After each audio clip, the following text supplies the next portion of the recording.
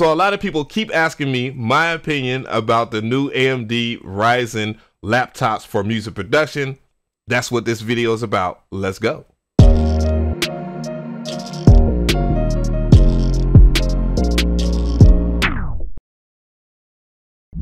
What is going on, guys? DJ Av here, and if you're a new guy, please subscribe. If you like this type of tech news and these type of discussions, well, I like to do this a lot on my channel. And yeah, so AMD Ryzen, the new laptops, the G14, I looked at it, the Asus ROG, yeah.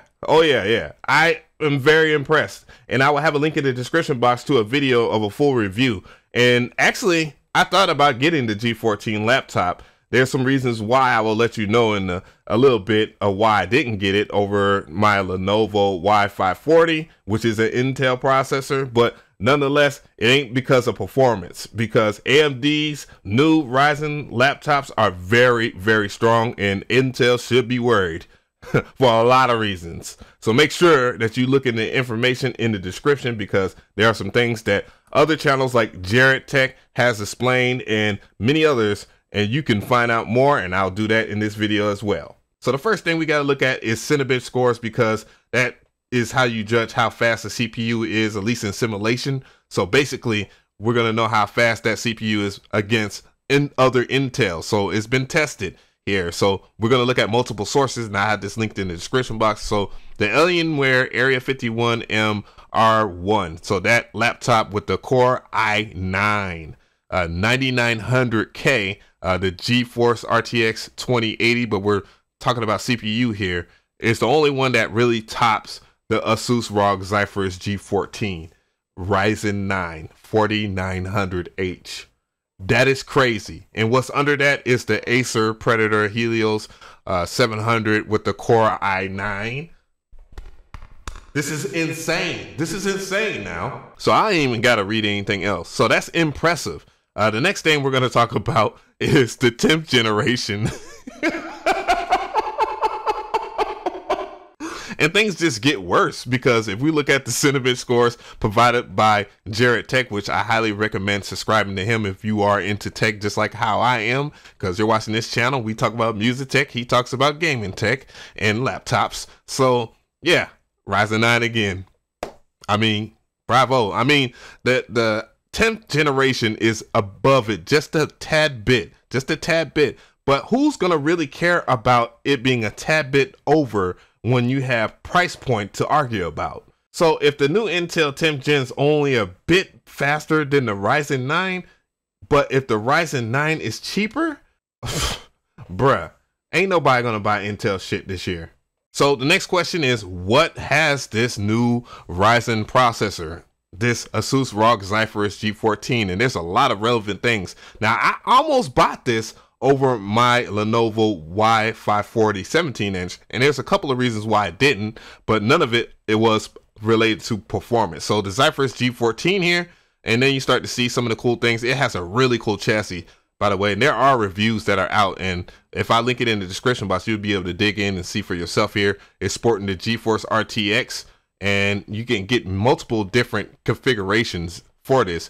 This is a 14-inch laptop, Windows, of course, and yeah, it's gonna be banging. And it has a whole bunch of reviews here. Again, Jarrod Tech, I'm glad they actually used him, or did they not, as a reference? But either way, nonetheless, you can still see it. But as you can see, they're going for style. They're going for style and power, and that's a great way to advertise your laptop.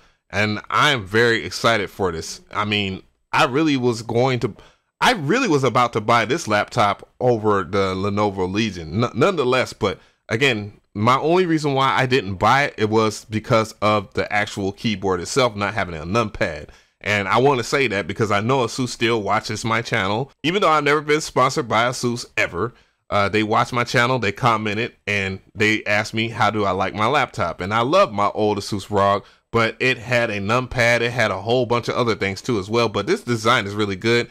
The other thing about this is the screen itself only has a refresh rate of 120 hertz, but having a high refresh rate only matters when you can run games at a certain frame rate, because otherwise you wouldn't even notice the difference. I'm just saying, for those who don't know. But you can see just by looking at the design of it, they're not only aiming for Intel, they're just aiming for MacBook altogether. Like the MacBook heads right now, if no disrespect towards the Apple gang out there, because I know you guys rock with me as well, but when you have something like the Zephyrus G14 that has a dedicated GPU, which means that you can do some great streams, video editing, etc., man, like it starts to blur the lines. And if this is around a certain price point of like $1,500, you're going to start wondering, why did I even buy this MacBook? Unless you're really into the OS, which I totally get that. I'm not trying to make this about Apple versus Windows, because I totally get what most people don't get. But the dedicated graphic card is the biggest story, because they're rocking with NVIDIA instead of rocking with themselves. A lot of people don't like the AMD graphic cards. Always been a damn GeForce fan. I know, I'm sorry. But other than the fact, yeah, you got a 2060, which is good. The only thing I'm really curious about is what other laptop companies are going to do with this Ryzen 9 processor. Because holy crap. So I got another reference here, and it's Jarrod Tech. And I want you guys to check out, his channel. He's really dope. I really like his flavor when it comes to his reviews. And he's talking about the Asus G14 review here. And this is the Shadow of Tomb Raider at high settings. This is the scores for this.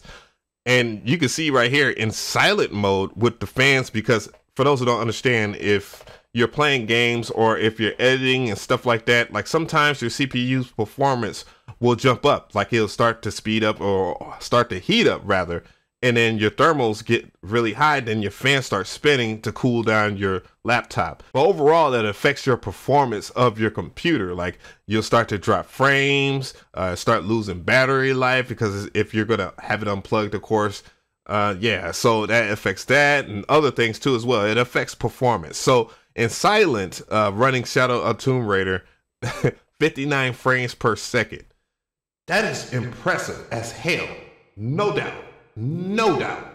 One thing I want to reflect on is compatibility, and AMD has a compatibility issue with Serato. I got an official statement from Serato right here, and I'm not even going to read the problems with PCs with using AMD processors, because if you go to Note, it says most of these issues do not appear to affect a modern AMD CPU series such as Ryzen. So Ryzen's in the building. Hey. So tell me how you feel about this, guys. I definitely want to hear about you.